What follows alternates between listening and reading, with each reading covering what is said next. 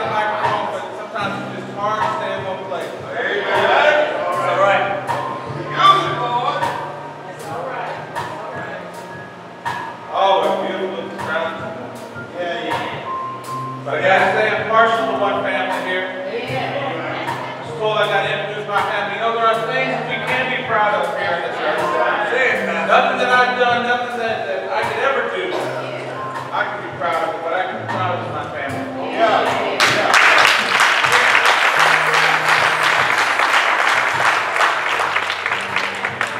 My wife, Joe, first lady.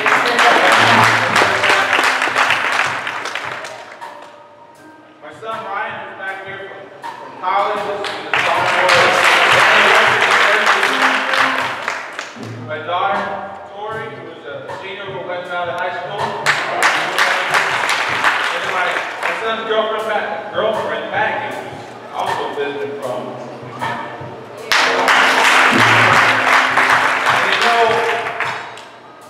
they're doing great at school.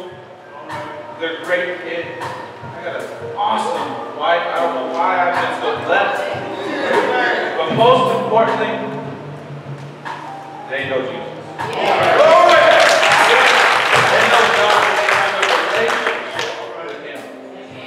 That's most important. That's what I, as a papa, as a dad, am most proud of.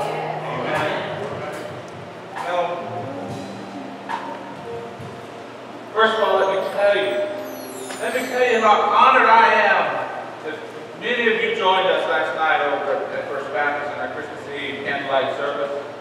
It was a time that just, it touched me deeply. The joining together as sister churches, as Pastor Blackman so richly described.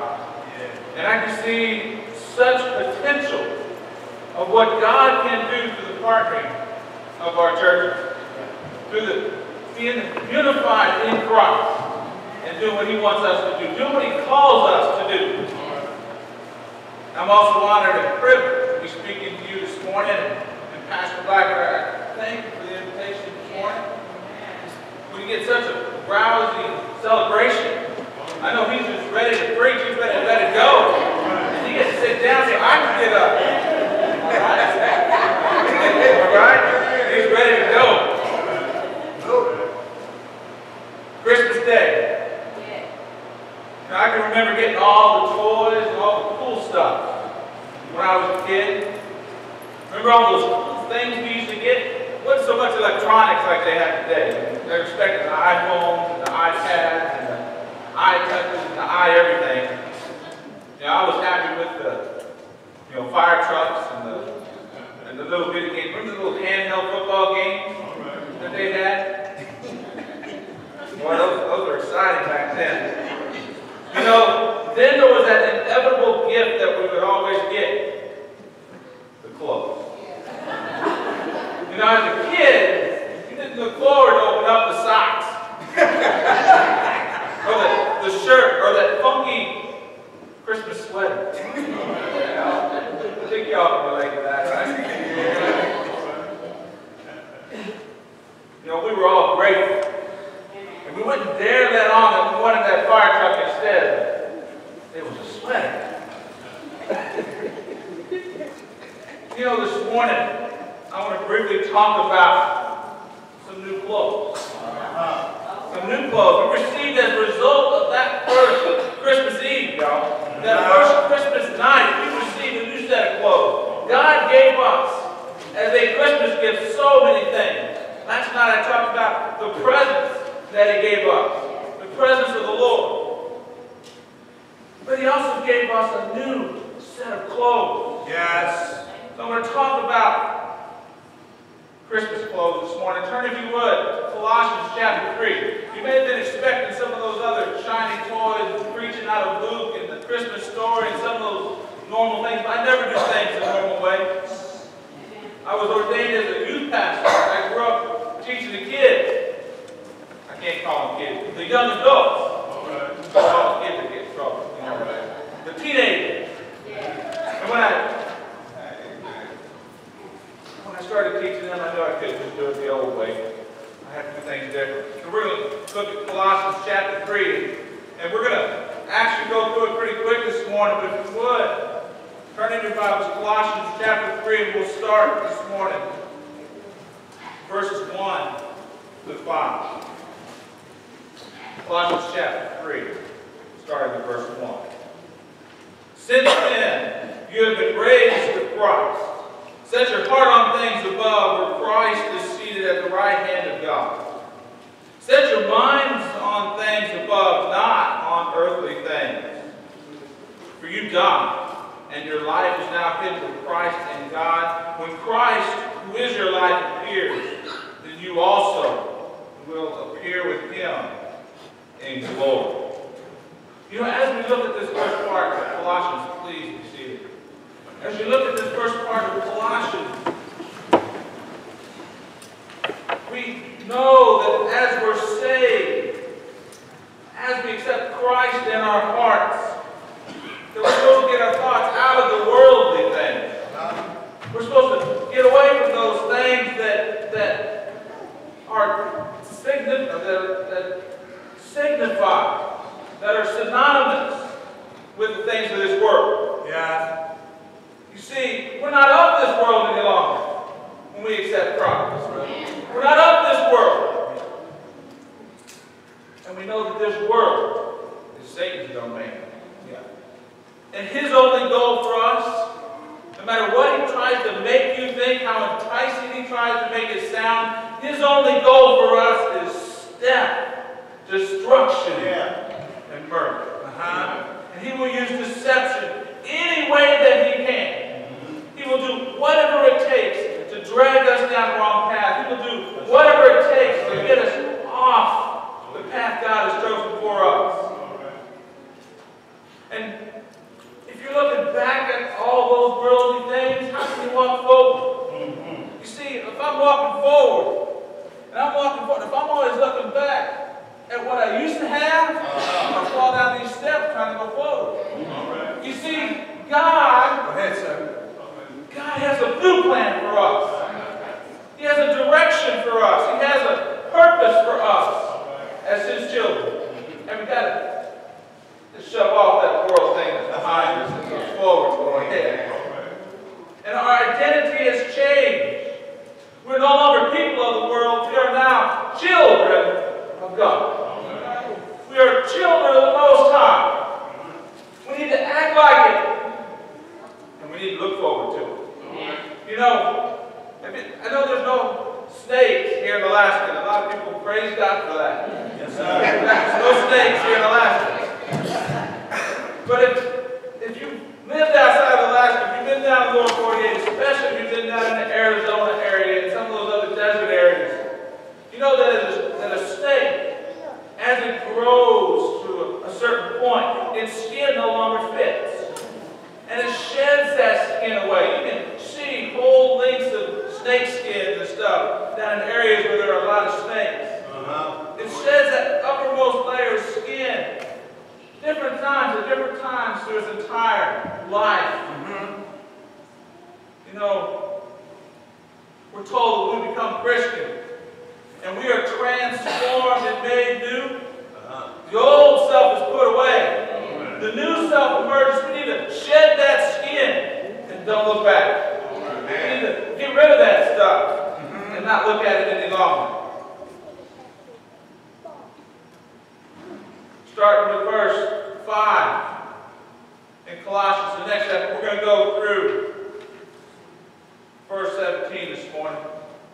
But in verse 5 in Colossians it says, "Put to death, therefore, whatever belongs to your earthly nature: sexual immorality, impurity, lust, evil desires, and greed, which is idolatry.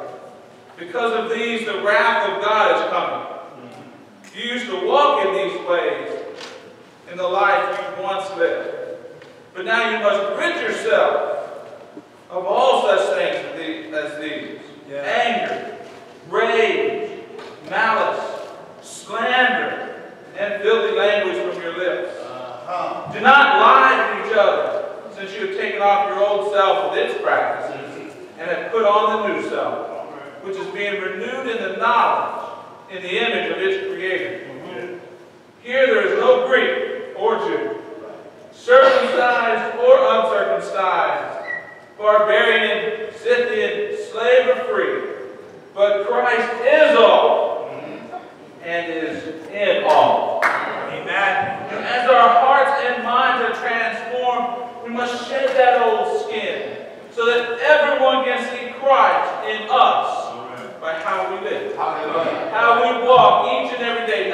at Christmas time. But on the Monday, following the Monday, following the Monday, following the Monday after Christmas. See, the way we walk, the way we talk, the way we act, the way we react shows who is inside of each and every one of us. And if Christ is in us, we need to be acting like Christ. We need to react like Christ. We need to love others unconditionally, just as He loved us. Scripture says that we are to continue to be renewed. See, it wasn't past tense. Look at that again. It says,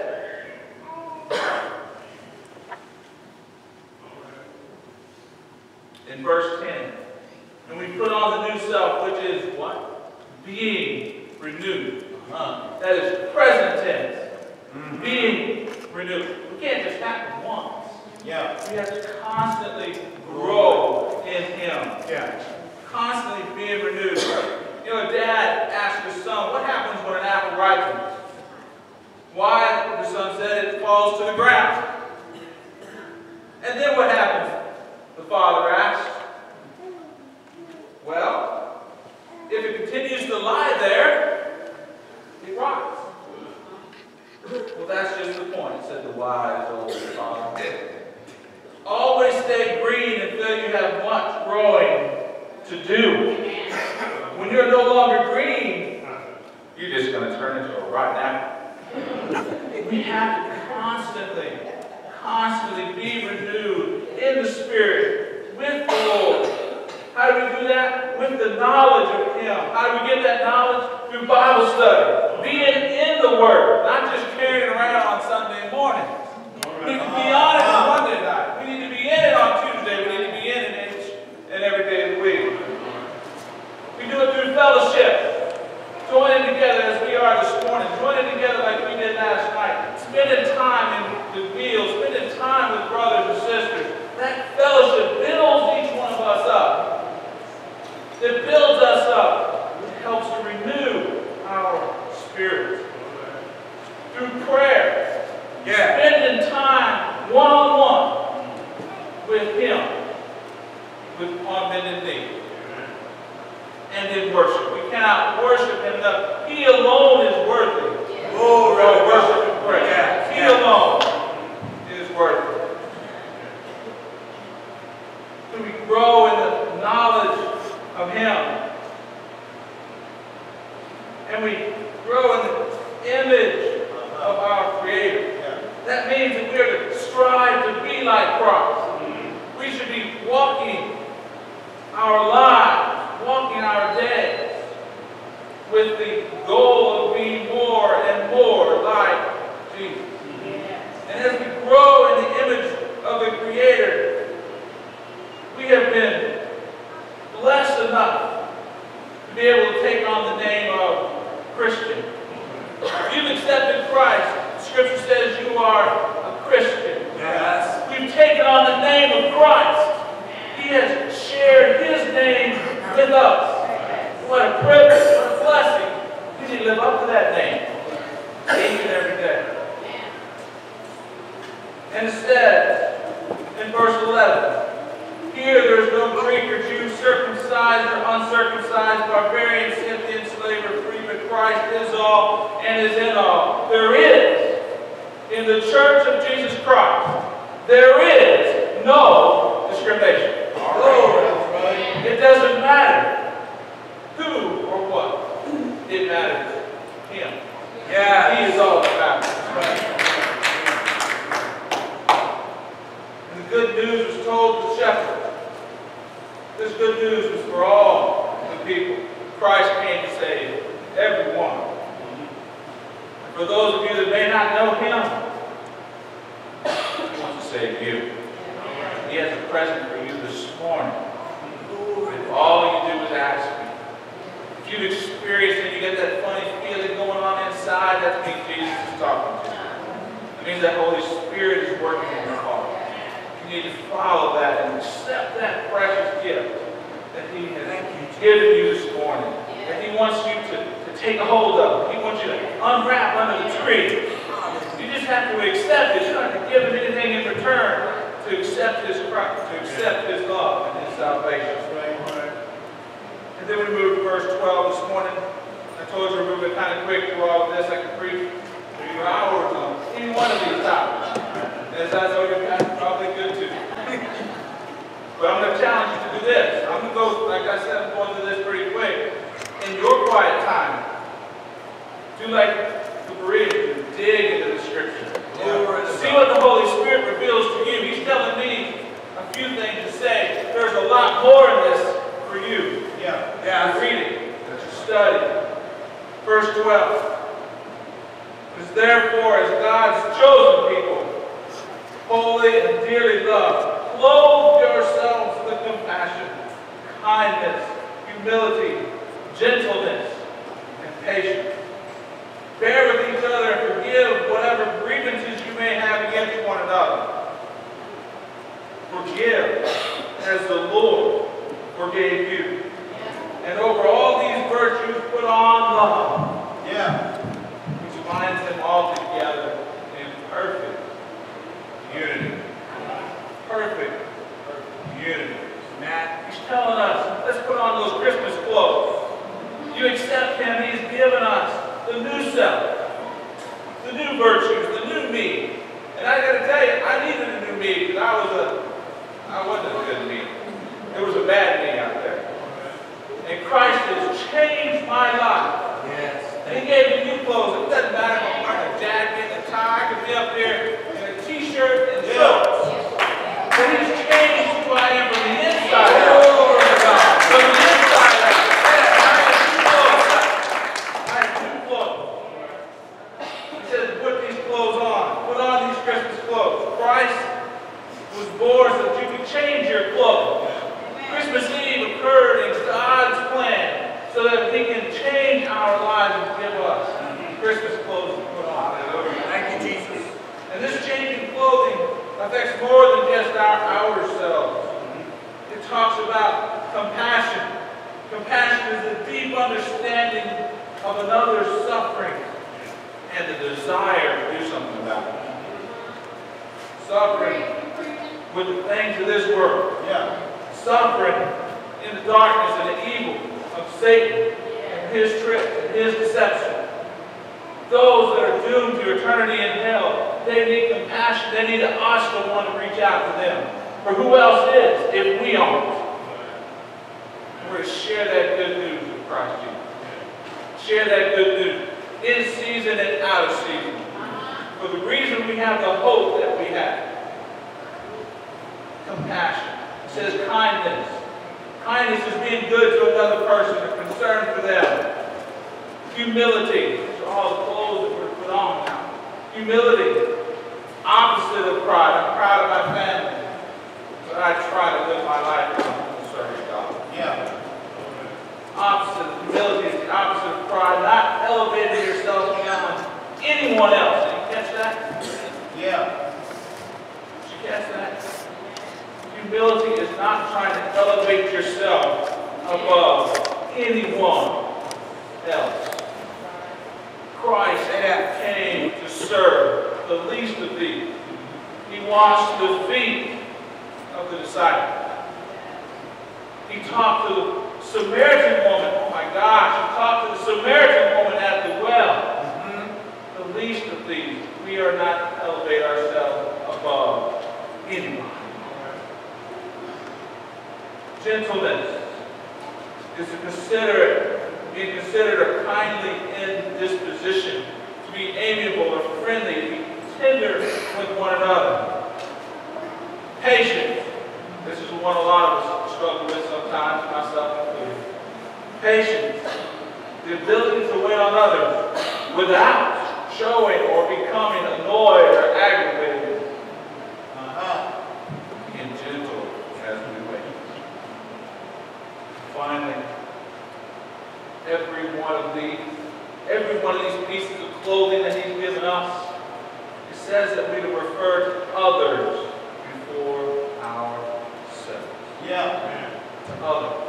or more so. A trait that Christ demonstrated in his life, and he also demonstrated in his death. Forgive one another just as Christ has forgiven you. Yeah. The scripture tells us, forgive one another. That means you forgive upon request. And you forgive not just part of the way, not just the way that makes you feel better. You forgive completely. Totally, 100%.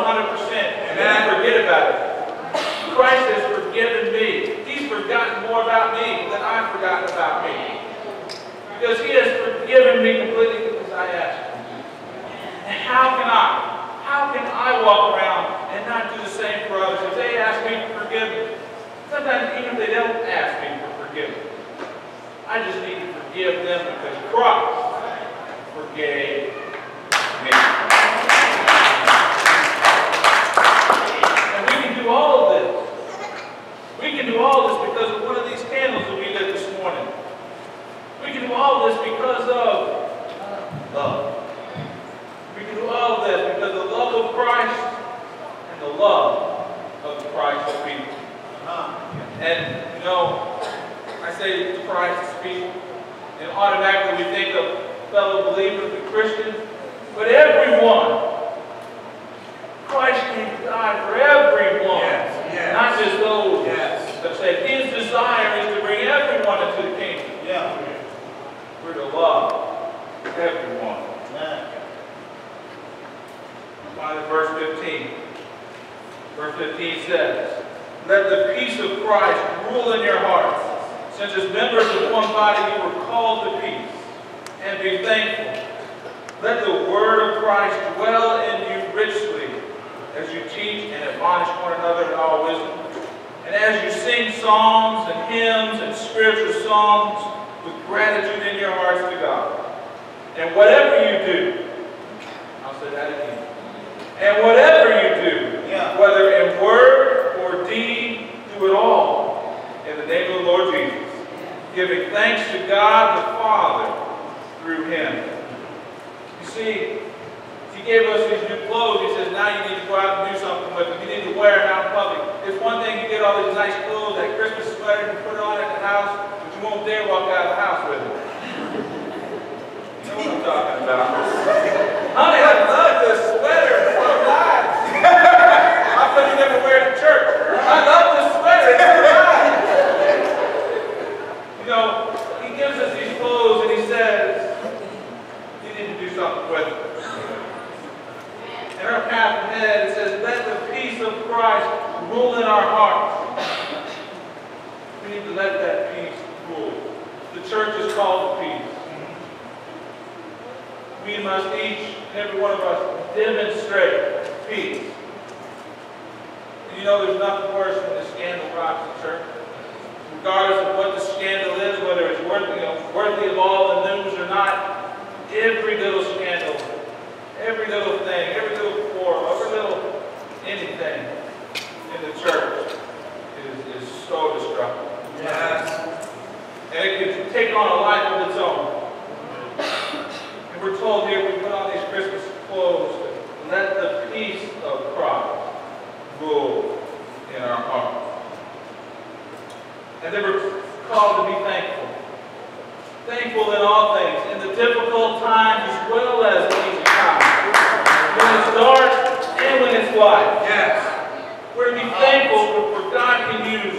You know, God is, and I've said this I don't know how many times, God is the only thing, the only one that can take something bad and make something good out of it. That's right. He took the crucifixion of his son and saved the world. And we're to be thankful, even when we're going through those difficult times.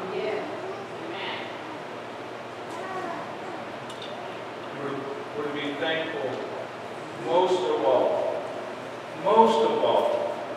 for our salvation in Jesus Christ.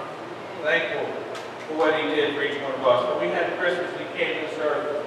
We had Easter, and he rose again. And we're to be thankful. Amen. Then it says in verse 16, let the word of Christ dwell in you Now, the term dwell, another present tense type of word here. It's not, don't let it just come and can't leave. It says, let it dwell in you. Let it be part of you. Let him live in you. He's given us these clothes. Let it change who we are from the inside out. And let it dwell in you richly as you teach and admonish one another. And we let it dwell in us again through our Bible study, through our prayer, through our fellowship, our worship, as we multiply the blessings He gives us, as we spend time with one another and we spend time with Him. The Word is intended to teach and rebuke one another in Christian love. And we're to praise Him. We're to praise Him. Yes. Thank Him. Yes. And let that peace that can only come from Him dwell within us and to radiate from our lives. And finally, He tells us in verse 17. This is one of those verses that I grabbed hold of when I was a young kid. And I tried to grab hold of it and just make it mine. Claim this scripture. Claim this promise. If you haven't claimed any of it, claim this promise here, verse 17, Colossians 3. It says this, whatever you do, whether in word or deed, do it all in the name of the Lord. Yeah, give Him thanks without the Father to Him. Amen. If it's worth doing, it's worth doing right. Yeah. And it says, whatever you're doing, do it so that I may be glorified. I don't go to work for work. I go to work to glorify God. Say it. I don't come to church to preach for the body, for the congregation. I come to glorify God. Amen. I don't go to the gym and play volleyball or basketball or racquetball or any other ball game. I don't go there just to go have fun and get my awesome body on. I got a lot of work to do there. I don't go there for that. I go there so that in my life and how I treat others, how I relate to others, I glorify Him. In all things we do, in word and in deed, we do it to glorify God. If we do it for the right reasons, we'll get the right results. You see, as we celebrate Christmas in 2013, we celebrate wearing the new clothes of Christ given us as His children. And as we go into this new year, 2014, hard to believe we're there already. As we go into this new year, let us strive to clothe ourselves in the same manner in which Christ Jesus intends for us. Amen. Let's live a life of peace, of love, of hope, of joy, of patience, of humility, of kindness, of gentleness. The two greatest commandments of all was given to us in the greatest love story of all. The story of God's love for you and for me. And as we go forward, and as we celebrate today with our families, with our loved ones, let us go forward in a newness of life, recommitted to walking with Him and allowing Him to walk and be part of us. As we're changed, we put on these Christmas clothes. It's changed us from the inside out and touch not only our lives, but the lives of those that we come into contact with. If they don't see Jesus in you, you need to go back and get back in His Word. And you need to study and you need to live. Hallelujah. God came for us. For God so loved the world that He gave His only begotten Son, that whosoever believeth in Him should not perish. Finish it for me. Amen. Hallelujah. Amen. Let us pray. Lord God Almighty, we thank You so much this morning for all of the blessings You so richly given us. And as we celebrate Christmas, Lord, may we put on these clothes that You give us. As we clothe ourselves with compassion, kindness, and humility, and gentleness, and patience, and love. Lord, may everyone we come into contact with see these clothes. And may they see the countenance on our face. And may our face radiate like Moses' face when he came down from the mountain, when he was in your presence. May they see you in us in whatever we do. Lord God, I thank you so much for all of your blessings. For you alone are worthy. You alone are worthy of our honor, our glory, and our praise. Thank you. May you be glorified in Christ's holy name. Amen. Amen.